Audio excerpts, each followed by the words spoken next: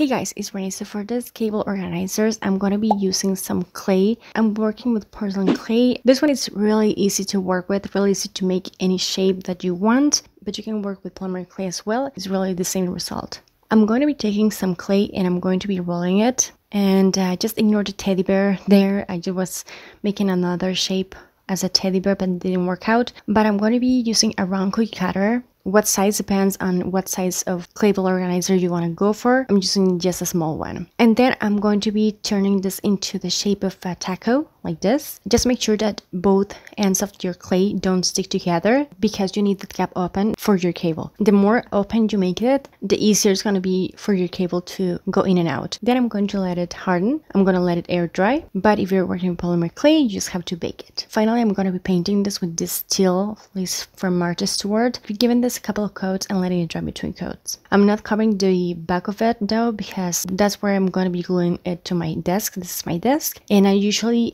place my cables on the sides of my desk. I find it easier, but you know, it's pretty much up to you and what works for you. To glue it, you can use one of those tapes, but I'm going to be using my super glue. Just have to hold it in for a couple of seconds and then I just let it settle and just set and before I place my cable. And I have other cable organizers there. As you can see, they sell these kinds of things. I have bought them. Mine came with a set of like 6 to 10, but sometimes you just need 1 or 2 and you just don't want to have like the whole pack. And maybe you have some clay and you just need a couple of them. You can make them. They are really easy to make. If you're looking for something crafty to make, this might help. That's why I want to share with you this one. To place the cable is pretty much like any other one. The bigger your cookie cutter, the more room the cable has to, you know, hang in there. I will make it bigger than like USB part or just like the cable thing because then it's gonna like fall. I'm using this for my laptop and this works just as fine. And if you're like me and sometimes you have like super long cables, you can do this as well with this one and it works just as fine. But yeah guys, I really hope this was helpful. I find it really stressful actually to have my cables all around my desk. I cannot stand having cables all around it. One thing that I have found that works for me working from home is having like my cables on the sides of my like desk. I really hope this was helpful and you liked this. If you did, don't forget to give this a thumbs up. Check out more DIYs that I have on my channel. Subscribe for more. Let me know what you think of this one and share this. Thank you so much for watching. I'll talk to you later and take care. Bye.